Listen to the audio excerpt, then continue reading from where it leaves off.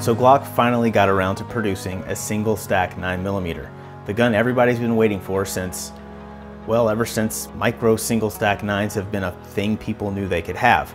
The question I keep hearing is whether the Glock 43 was worth the wait, but really, nobody was actually just waiting.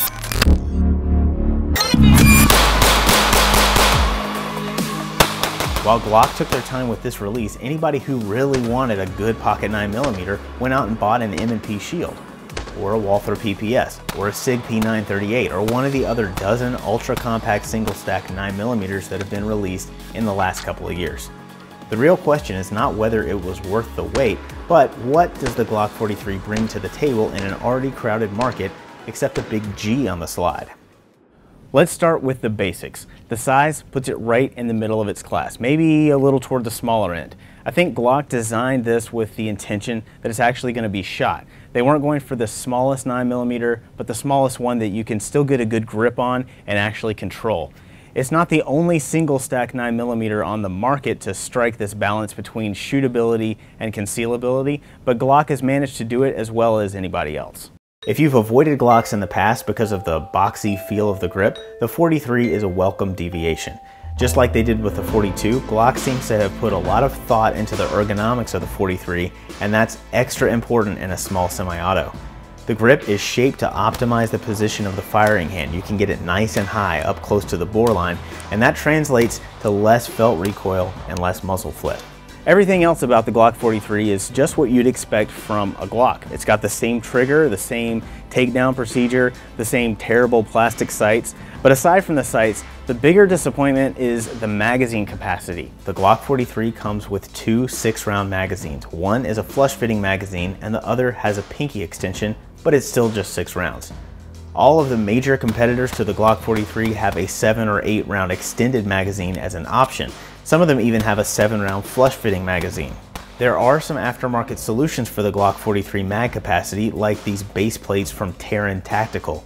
This one allows you to add 1 extra round to the magazine, and the other is a +2 for a total of 8. I'm pretty skeptical of whether these are going to work long term. These base plates use the original factory spring, so you're adding capacity to the magazine, but you're actually decreasing spring tension, and that could very well cause some reliability issues down the road. Now, so far they've been okay, but we're going to need to put some more rounds down range to find out for sure.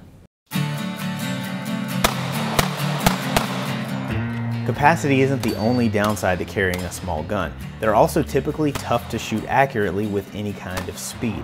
Relative to other small 9mm, the Glock 43 actually handles pretty well at the range.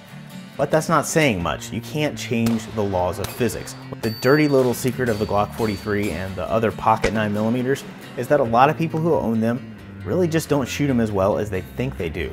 Getting a nice little group on paper isn't too hard with slow fire, but under any kind of pressure or time limitation, the group size tends to spread out, or shots will even get thrown off target completely. This can happen even to experienced shooters who can normally run a full-size handgun fairly well. It usually comes down to problems with trigger control or grip that are specific to small semi-autos like this. On the grip, there's just less real estate for your hands to come into contact with, so you have to make a special effort to figure out how to make it work for your hands so you don't have to adjust your grip in between every shot. And as for trigger control, the Glock 43 technically does have the same trigger as any other Glock, but in a pistol this light, it actually feels heavier. I measured this Glock 43 trigger at about 8 pounds, which is pretty typical for a factory Glock. Now, trying to hold a 1-pound gun completely still while you apply 8 pounds of pressure with just your index finger, that's not easy. Fortunately, if you have a problem with this, it's fairly easy to fix. One of the best things about Glocks in general is that they're really easy to work on, and because of that, there's a ton of aftermarket support. Swapping out a couple of parts to change the feel of the Glock 43 trigger just takes a couple of minutes, and the parts are usually very affordable. But with or without a decent trigger, we're still looking at a small gun with significant recoil that's tough to shoot accurately under stress. That's not a condemnation of the Glock 43 in particular, but it's more of a warning. Just because it's a Glock doesn't mean you're going to be able to run it like a bigger Glock like the 17 or 19 or even the 26. It's much less forgiving of sloppy technique.